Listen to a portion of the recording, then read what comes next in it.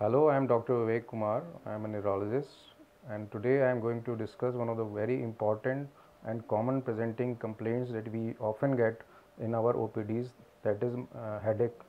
And migraine constitutes a very important cause of headache, especially primary headache in which we don't get any underlying cause. The headaches of migraine are usually severe, moderate to severe in intensity.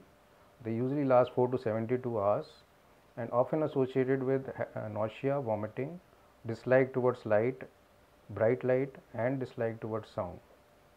These headaches are severe and they are often aggravated by routine physical activity like head movement, walking, or climbing stairs.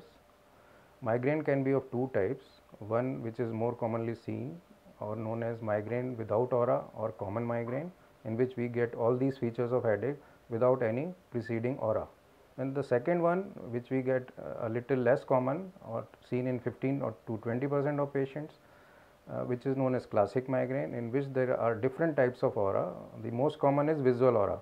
The visual aura consists of a zigzag line, colored zigzag line, which arise or appear from one part of the visual field and then disappear as it moves towards the other side of the visual field.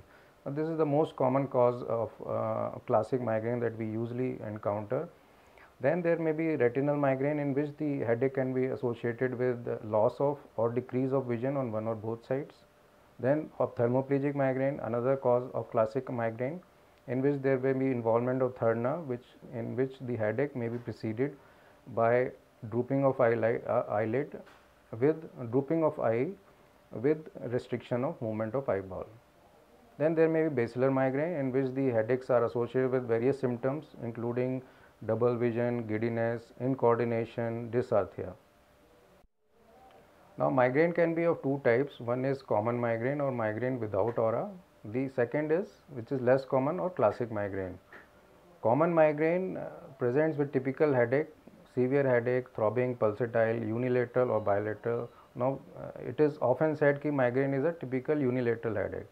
But what we see is around 40% of migraine patients have bilateral headaches. So, typical unilateral headache may not always be migraine, but we do have lot of these patients who have bilateral headaches. Then these headaches are quite severe. They are often associated with nausea, vomiting, then associated dislike towards light and bright sound.